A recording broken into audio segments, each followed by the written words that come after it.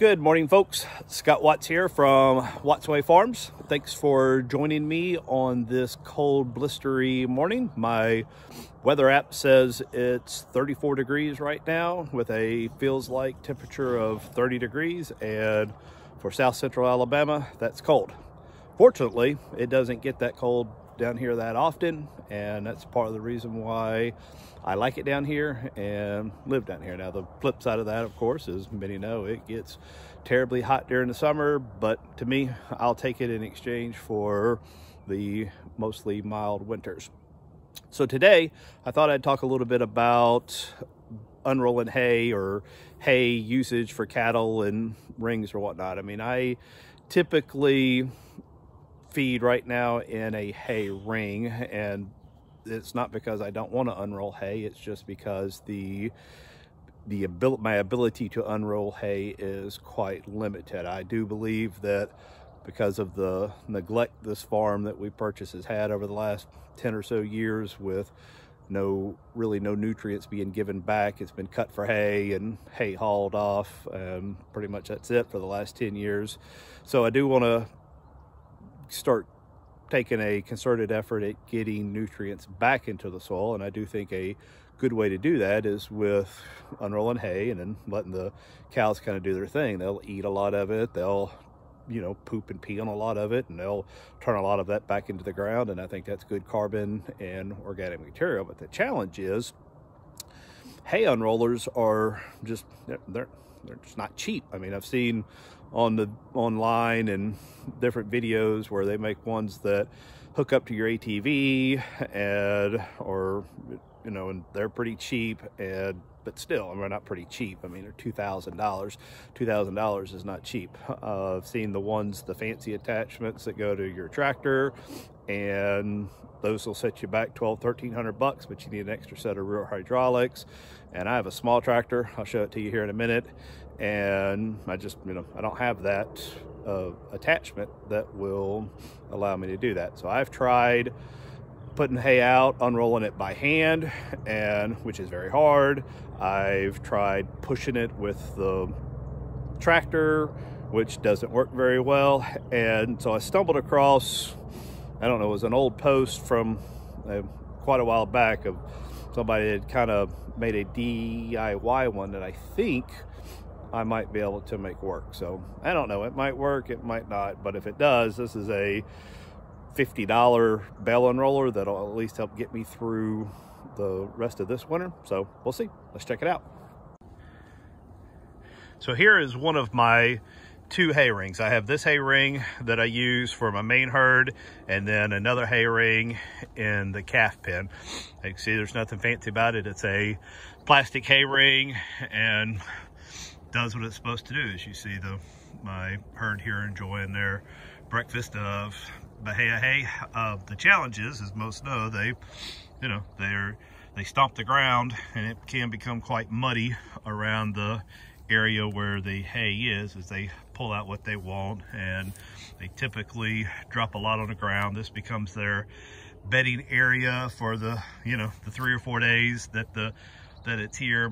This herd's going through right now about 1 bale every 3 days. I have the 4x5 size bales of hay that I'm feeding them, and so not a great solution, but not terrible either. Now, what I do is, before I feed them another bay, I'll use the spear of my tractor, and I'll pick this ring up and I will move it to another spot on the farm and at least try to spread it out some, so they're not constantly on this same spot of land beating it up for bale after bale. But as you can see, it's already, even this bale is 1 day old, and it's already quite muddy and tracked up in this little area. So not an ideal situation.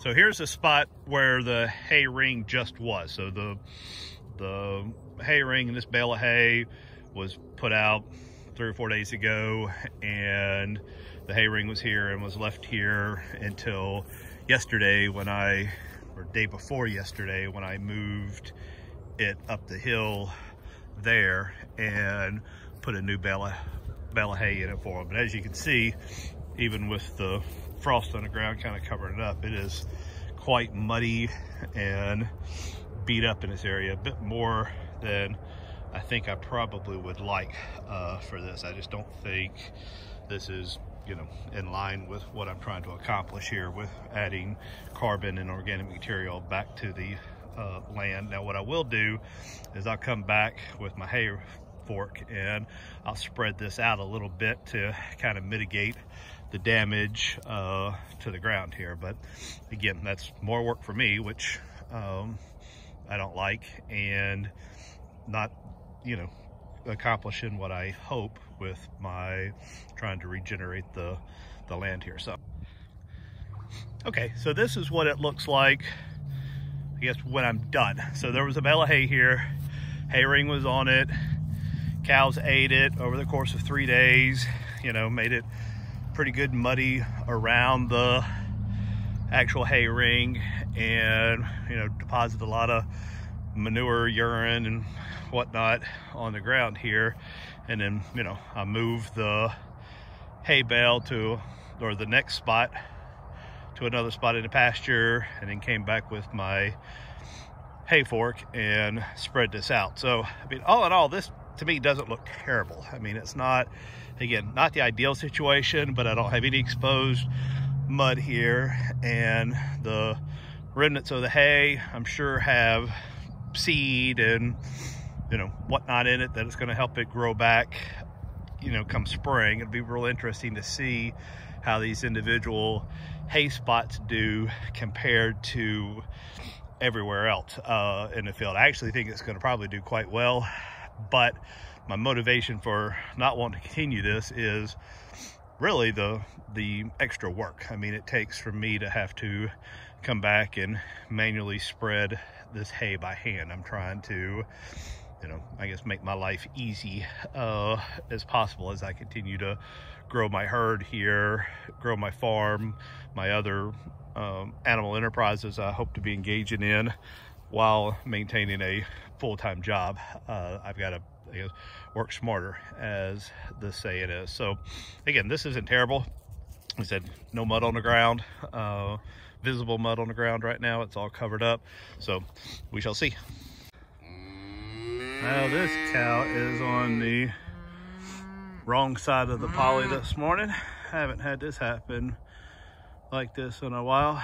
You can hear I already got the red bucket of cubes out, and let me tell you, this herd is trained to range cubes. They get very little. I use it mainly just to, when I need them to go a specific spot that they're not, but boy, you can hear them. They see that red bucket and they know it's cube time. So let's see if I can get her back in.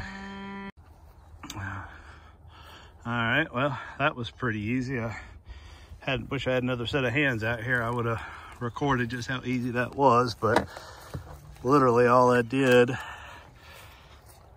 was disconnect the fence there. Now it's still hot even when it's disconnected, because I have it disconnected on both. I have it connected on both ends to kind of help with the resistance. Somebody had told me that kind of decreases the resistance and, you know, gives you more juice. And I literally just walked it open that way while shaking my bucket, and that's actually her right there. She just walked right in behind me.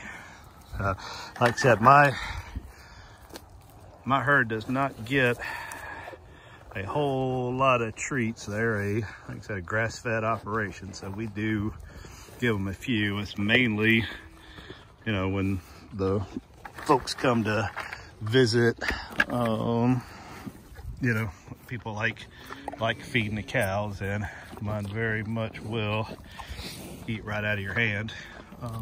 Most of them will. I mean, a lot of them won't. This here, we call her Shady Lady, the one with her head down. There's Ava cow, and Caroline, she'll eat out of your hand as well. But Shady Lady, now she's our boss cow, best I can tell. she pretty much decides what the herd's going to do when and where. My two back there, we call them the finishes. Their ear tags are both PHs, so they a little bit more standoffish, not mean or violent or anything in that regard or aggressive. They just don't get super close to you. Several of these cows, when we first got them back in July, August, would not get this close to you. These two are a fine example, 911 and 802. 802 Ava cow, she'll eat out of your hand now, and she definitely would not do that when we first got her. All right, let's get back to work. Okay, so the calves are back in their weaning pen this morning while we vet out my Bale Unroller DIY on the cheap project. So step one is let's go get some hay, see how it works.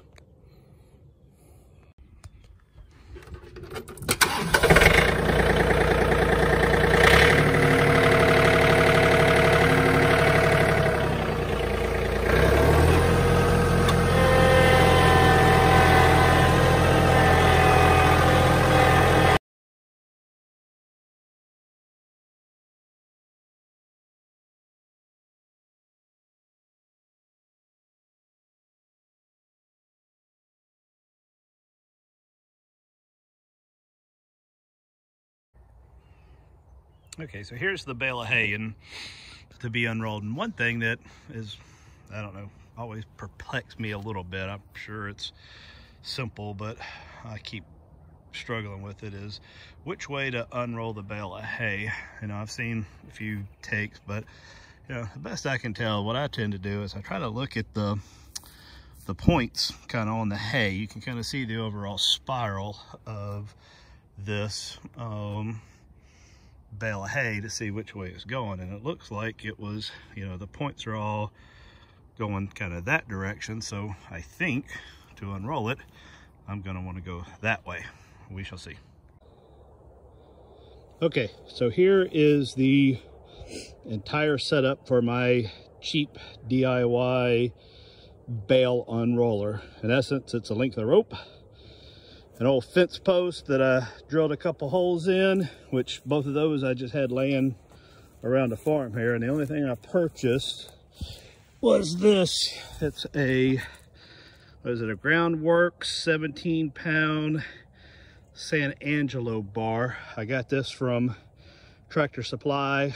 I think it was $25, maybe $35, not much. I had previously tried this with just an old piece of pipe I had laying around here on the farm, and that didn't work. It bent as soon as I put pressure to it.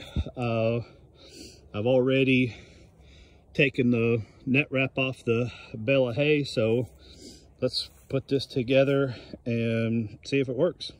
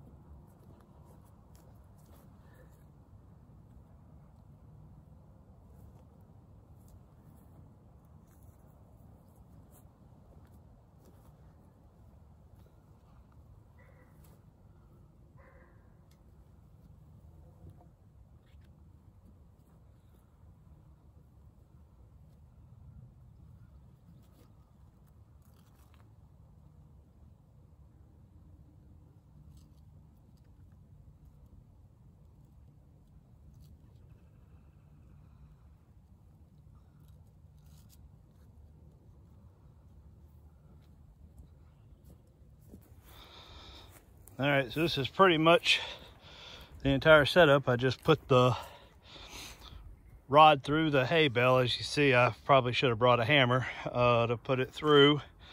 Then this string of rope goes through. I did tie a couple of knots here to kind of keep it straight. I guess this is going to kind of act like a spreader.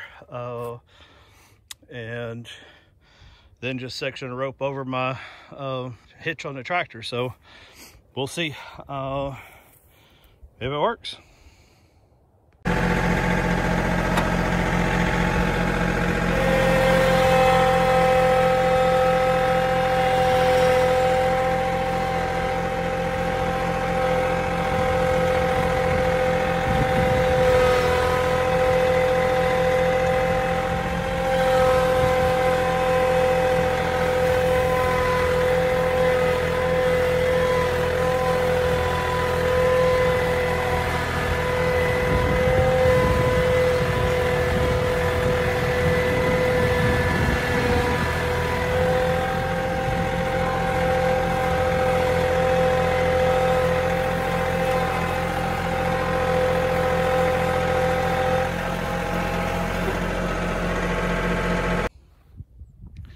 Okay, well, the results are in. I think that worked. I think it worked quite well, and in all honesty, it worked a bit better than I expected it to. It didn't jam up or flip up. It just unrolled. I mean, I think if you needed to, I mean, if you didn't have a tractor to unroll hay with, or to move the bales of hay with, if you had the bales of hay delivered to your property and could flip them over on the side, I think this would work, you know, with an ATV, a side-by-side, or even your truck. I mean, just hook it over the hitch. I mean, there's nothing fancy about this setup. Again, it's the only expenditure I had was that pry bar. Now I could go back and maybe buy a little bit better quality rope and maybe a little bit better board here, but shoot, this works, and it worked well. I think that this may be my new method of unrolling hay. Now, I didn't unroll this whole bale only because, you know, this is for my calves, my 6 or my cow-calf paired and my 4 calves, and they just don't, you know, they're not going to eat that much hay. I know a lot of the strategy behind unrolling hay on ground is that you know that it increases the waste, but it, you know, adds the organic material back to the ground, and the cows mix it with their poop and urine, and, you know, and it's better for the ground. But I do want to try to, I guess, maximize what the hay I have. I have plenty, I'm sure, to get me through the rest of this winter, but you know, try to use it as efficiently as I can. So I'll unhook this and pick this bale back up and save it, and then roll it out the next day or two. But all in all, super impressed. I count this one as a win. So here's how to make your cheap DIY bale unroller. Don't need the $2,000 hitch type ones that I've seen, or the $1,200 tractor hydraulic ones. I mean, for literally less than $100, with material, mostly with materials you probably got laying around, you can build a pretty efficient bale unroller. So, all right, well, that's all I've got for today. I hope y'all enjoyed this video as much as I enjoyed seeing this work. Again, this is literally the first time that I did this, so we're learning together here on the farm. So have a good day. Talk to y'all soon. See ya.